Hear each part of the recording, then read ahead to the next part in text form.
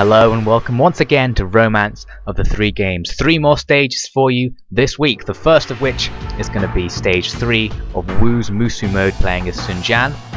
Last time we defeated Zhang Liang, who was besieging one of the Han Empire's fortresses, and it says here that Sun Jian is becoming a central figure in the Imperial Army as a result, which is pretty close to what really happened.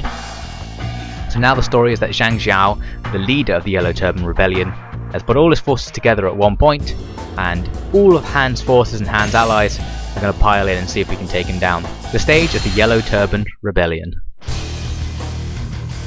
Now this stage is going to be made much easier by the fact that I've completed the other 2 Yellow Turban stages already, because the 2 commanders Zhang Bao and Zhang Liang who I defeated in those battles will not make an appearance on the battlefield today, which makes things a little bit easier and actually changes the way this stage works in general. The objective is to defeat Zhang Jiao, he's just sitting at the back. He Jin is our commander, the historical Han general who had overall command of operations against the Yellow Turban Rebellion. We've got Cao Cao, Sun Jian and Liu Bei on our side, and I'll be Sun Jian, so I'll be moving up the west side. Lots of enemy officers. A lot of them start with lower morale though than our allied officers, which means this battle is very easy. You almost don't have to play it. Unleash your rage, my chosen children! So here come the Yellow Turbans. Unleash your rage upon the Han and bring forth the age of the Yellow Turbans! So to begin I just need to move forward really. From the east, while Sun Jian attacks from the west. The volunteer forces will break through the middle and join the other 2 forces. Liu Bei will be with those volunteer forces. We must have vengeance! We must make them feel Lord Zhang Bao's pain! They are the ones that struck down Lord Zhang Liang! Brothers, we must kill them! So you can see that because Zhang Bao and Zhang Liang have been defeated, 2 of the enemy officers, Zhang Mangcheng and Bo Zhang, get powered up and hyped to try and get revenge, which means they're harder to defeat than they would have been if we hadn't defeated Zhang Lang and Zhang Bao. But it's still an equal trade-off. Big fail from me there as I fell short of my charge attack, very embarrassing. Yeah, it's still easier than it would have been because Zhang Bao and Zhang Liang were more powerful than they were. So we're still fighting an easier force with fewer officers to contend with.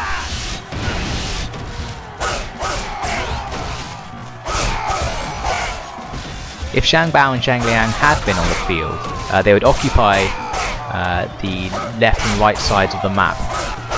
If you look at the top right hand side of the map, when I go back to the full map view, you'll see there are some empty sections in the enemy formation, which is where they would have been. And if they were there, they would have used magic attacks to try and take out some of our troops, which is quite annoying. Here's Zhang Mangcheng. He's going to go down pretty easy because I just picked up an attack ×2 power up. He has a sub-officer with him, Guan Hai.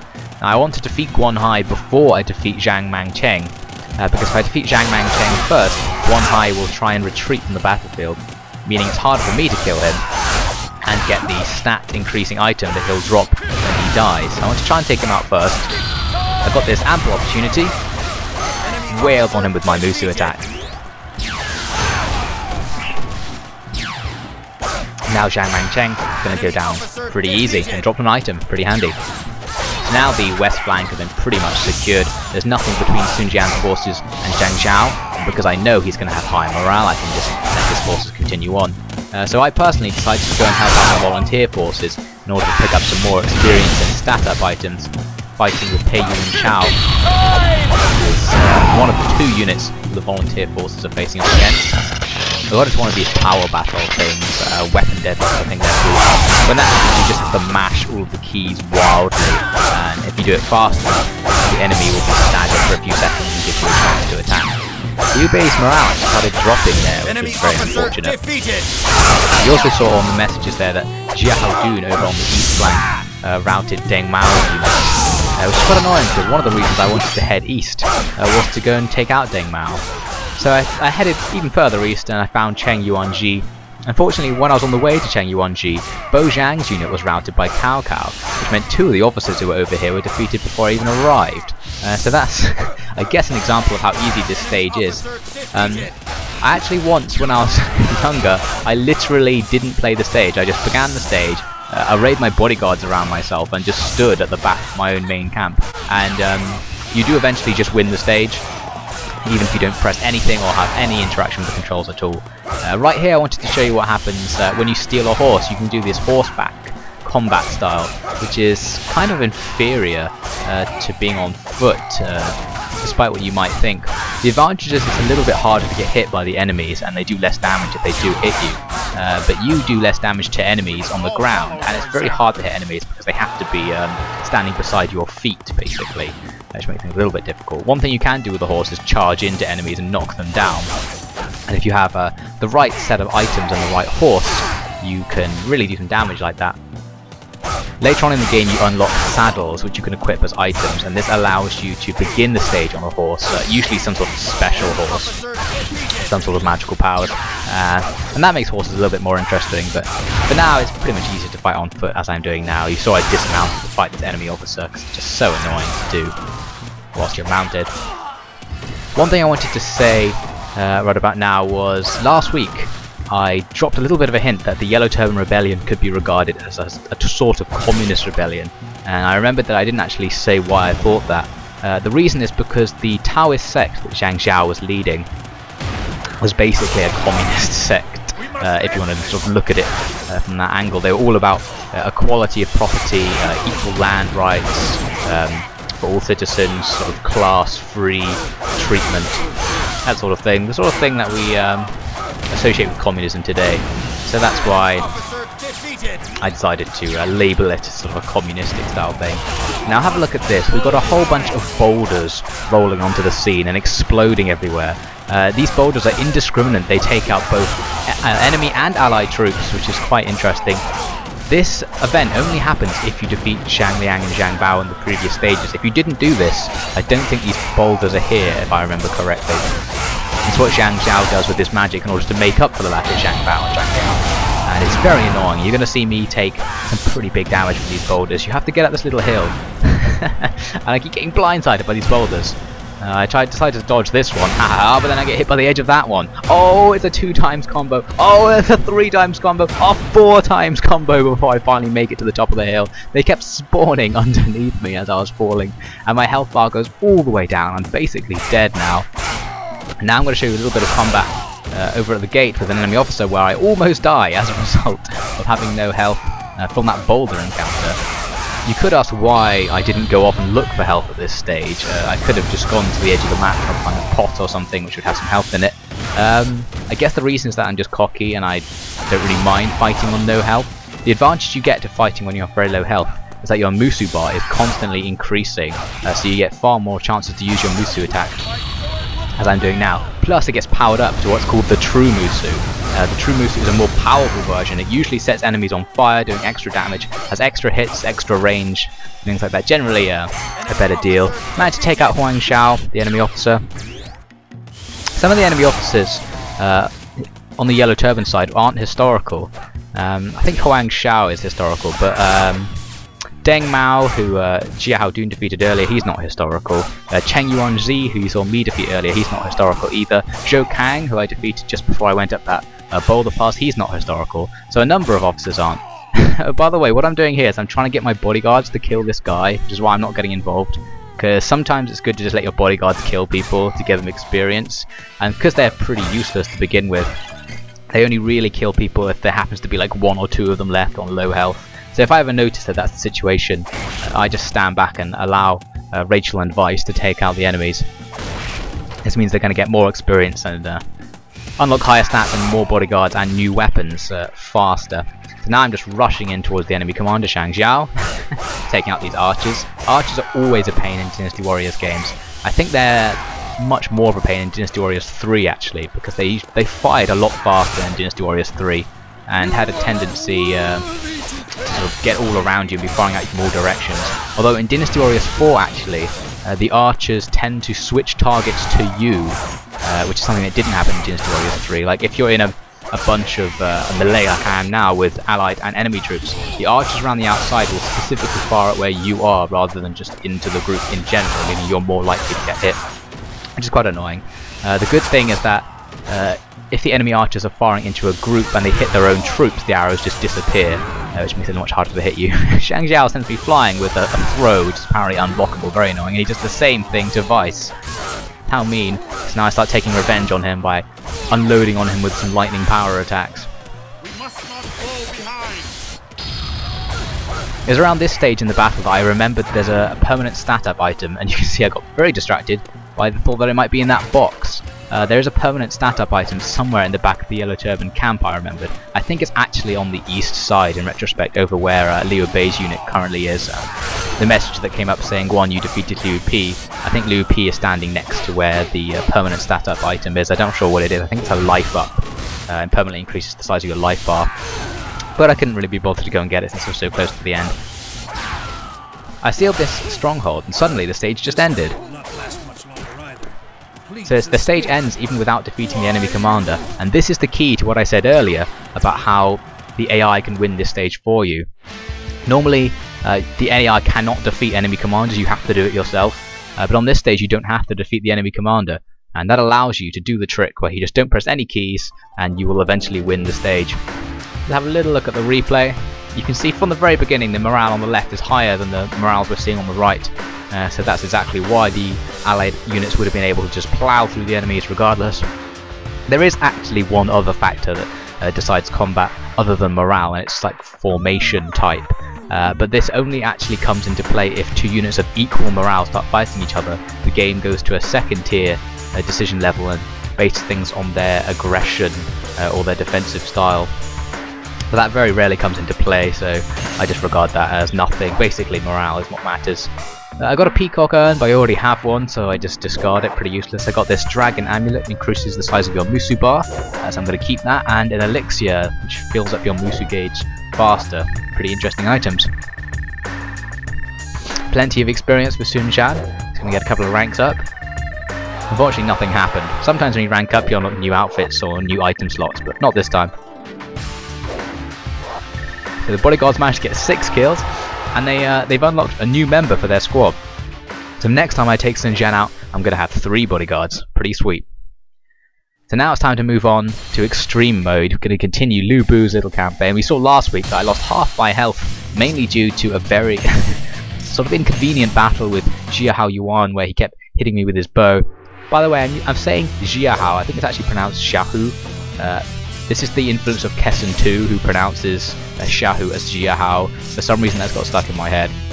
You can see here, last week I won the lightning orb, so I'm going to be taking that into the battle, and it's going to be doing some serious damage. Now I have to select my stage, but this time I decided to just go for the one with the highest exchange rate in order to get some money. It said Zhang Fei is in the area with some companions, and he will indeed be there, not with any companions as far as I know, but... Welcome. So we head into the shop. I was considering buying some health to make up for my losses last time, but I decided to punish myself by not buying any.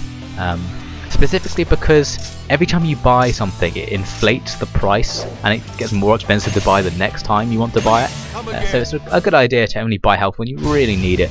I decided I'm going to try a little bit harder this time and do this level without losing any health. So I'm going to get up my lightning orb.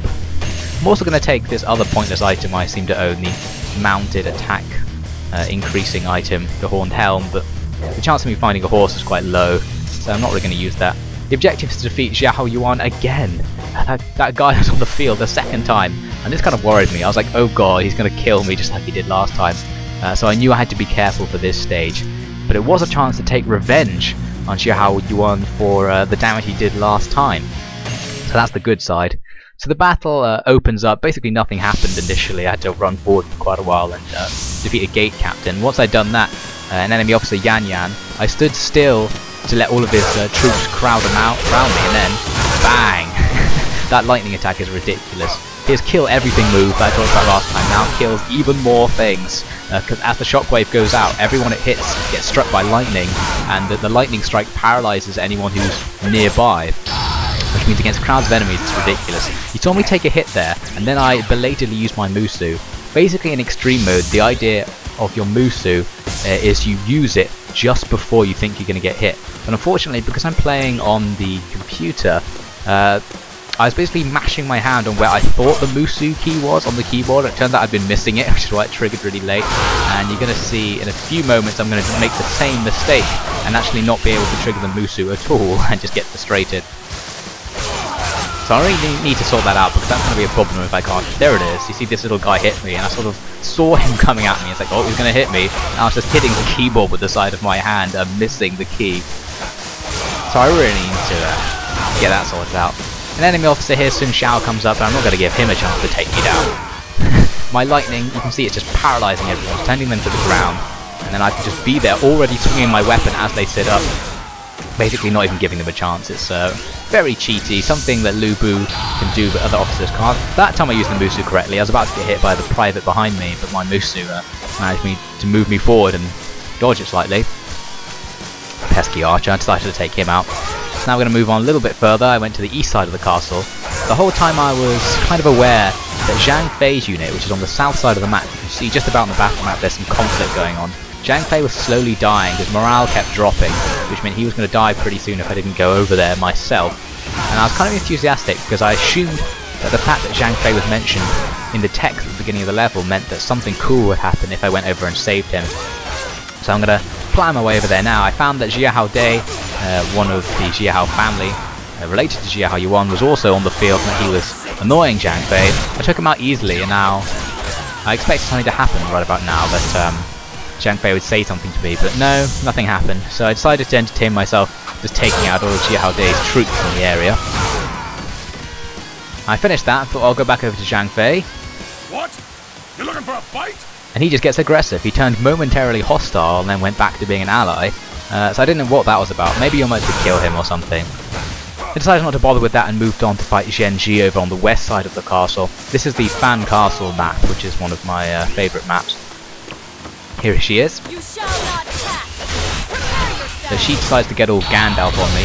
That was the correct way to use Musou. If you looked very closely, you could see Zhenji was just beginning her attack animation, but my Musou managed to end it. And then some very good blocking.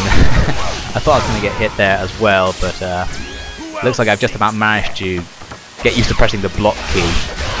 It is very different playing on a keyboard, both because it's hard to direct your attacks, because you're using four-way control rather than a sort of continuous joystick control, and it's just a little bit more difficult to remember all the keys are, etc. I hit Xiahou Yuan with an arrow there, which was extremely difficult. I don't know how I managed to pull it off, but it paralysed him just for long enough for me to take out all of his troops and knock him to the ground, and now I'm not going to give him any chance to attack me. I just need to keep hitting him, one after the other.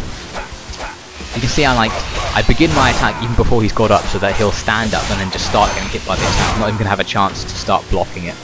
Oh, now I get into a power battle. This was the most nervous moment of the battle. Oh, but I won. I mashed the keys on my keyboard fast enough to win. It gave me the opening I needed to defeat that bastard Xiahou Yuan. So there you go, it's all over. A victory. I lost a little bit of health from those hits I took from Yan and from that soldier on the north side of the castle, but barely any, so it wasn't quite as good as I wanted it to do, but it was okay. I got the Peacock Urn, only level 1, but it increases your maximum life bar, which is a little bit of a blessing, not a blessing in disguise, a sort of a fake blessing, because if you equip it, it just means your life bar is longer, but it's still empty. However, if you equip it when you have full health, you get the extra health on top of the health you already have, so you really only want to equip it when you know you're going to begin the stage with full health. Very inconvenient. So now we're going to move on to Empires mode. At the end of the last episode we saw, I was beginning a special level against the Yellow Turbans. You can only take one general on this special level, so I decided to take my commander, Yanmei.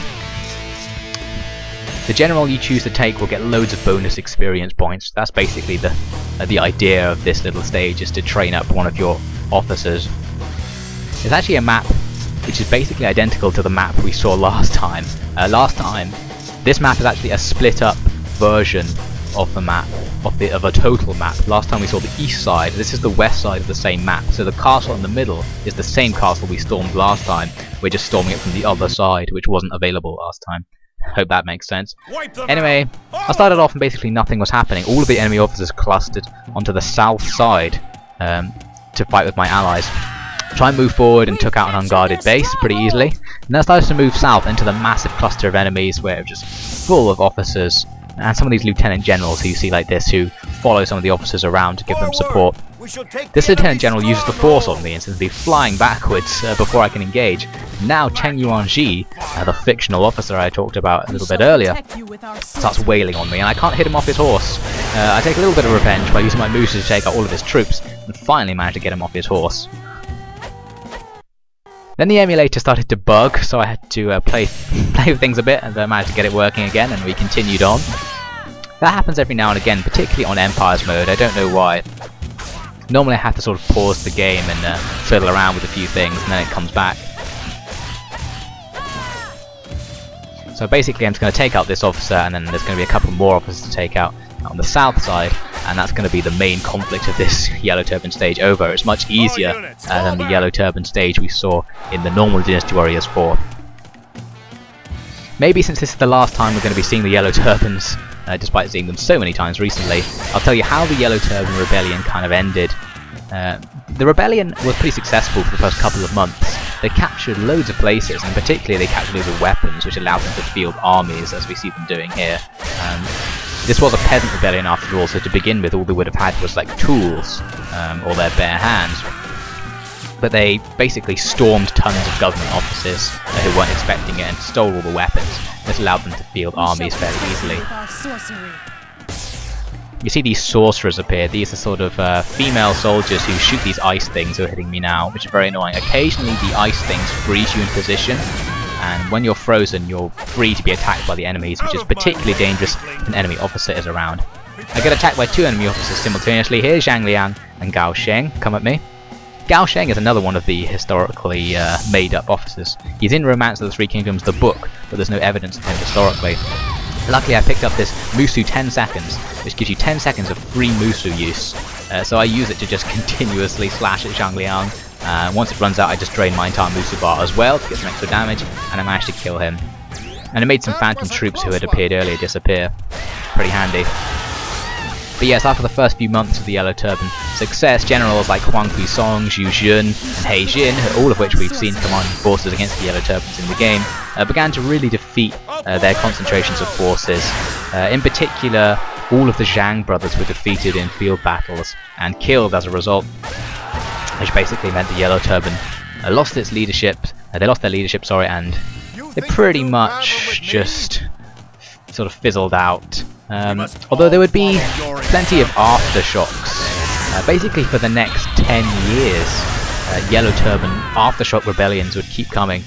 Here's Bo Zhang, so I'm going to get some revenge for not getting to kill him as Sun Jian. I'm going to get to kill him as Yanmei instead, so that's pretty good. Anyway, yeah, lots of aftershock rebellions. Oh god, Bo Zhang, he started running away here, and I thought that is incredibly cheeky. I'm not going to get the experience of killing him. Luckily, some speed boots were dropped, so I managed to just sprint after him. You're not getting away, Bo Zhang, here I come. Took him down with one slice. Pretty nice. So I'm going to get that extra experience now. What was I just saying? Oh yes, these aftershock rebellions, which happened for many years after the Yellow Turban rebellion was defeated by these field armies, would be the catalyst for Cao Cao, or Cao Cao as I mentioned last time, his rise to power. Regarding pronunciations, I'm usually just going to use the game's pronunciation because those are the ones I know. Unless I'm feeling particularly pedantic, I'll try and pronounce it correctly. But anyway, he was basically in charge of putting down all of the aftershock rebellions and all of the related rebellions that came after the initial Yellow Turban uprising, and this took him about 10 years as I said, but he would gain a massive amount of political power and military strength as a result of the trust he was being given by the Empire, and he would go on to betray this trust and basically usurp power over the Han dynasty, or what remained of it, all for himself. Here's Cheng Yuanji yet again. Take him down pretty easily. Forward! We shall take the enemy's stronghold! You could say actually that the Yellow Turban rebellion was successful overall, because the Han Empire did fall as a result of the Yellow Turban rebellion, just not in the way they thought it would. It was more about the fact that the Yellow Turban rebellion allowed for a lot of grandstanding on the place of the noble families of China. A lot of rivalries were built up, and the subsequent ordeal with Dong Zhuo, who we're going to see beginning next week, basically led to the complete destruction of the power of the Han, and chaos came over the land. as the government disappeared, lawlessness and banditry became the name of the game for most people. You see I got frozen, as I mentioned, by those magicians. Luckily no one hit me while I was frozen. Sometimes when you're frozen your defense is halved, and this only occurs, well, it's kind of complicated, it only occurs due to certain attacks. It's when an attack that would have launched you off the ground hits you when you're frozen, you take double damage from it. Because when you're airborne being hit, you take half damage. So if they're using an attack which is supposed to be used on airborne opponents when you're on the ground, because you're frozen to the ground, it effectively does double damage. That's what I mean. Not very good at explaining that. Anyway, here we go, taking out Zhang Xiao. Looks like I'm also going to get revenge for not being able to take out Zhang Xiao on Sun Jian stage earlier by taking him out here with Yanmei. I was paying special attention to all those sorcerers because seeing that I was on low health, I knew it was possible for me to die if I got frozen and Zhang Xiao used his Musou attack on me or something. Luckily that didn't happen. I had Sun Jian here helping me out. So even the AI version of Sun Jian is going to get some revenge on Zhang Xiao. And now I take him out with a true Musou attack, sorry. Sets him on fire, tons of shockwaves and slashes, not much you could do about that. Another victory for the forces of Yanmei. So my empire doesn't directly gain anything for this, because I was just helping a coalition force. On a lot of turns you get the option to help coalition forces, especially if you're allied to other empires. Those empires will be doing things and you can offer to send them troops into a coalition to help them out, which means your empire doesn't gain anything that turn, but the officer you send just gains lots of extra experience. The Yellow Turban rebellion. I hope this will bring peace back to the land.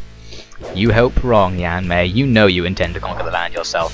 So the Yellow Turban territories all disappear and they just randomly get assigned to nearby empires. Luckily I wasn't lucky enough to... unluckily I wasn't lucky enough to get one for myself. So now we move back onto the political stage, but we're going to be seeing which proposals I pick next time on Romance of the Three Games. So that's all for this week and all for fighting with the Yellow Turbans. We're probably never going to see them again unless I manage to do a legend mode with them in, but hopefully not. So leave any feedback you have below and subscribe to this channel if you wish to see more episodes of Romance of the Three Games.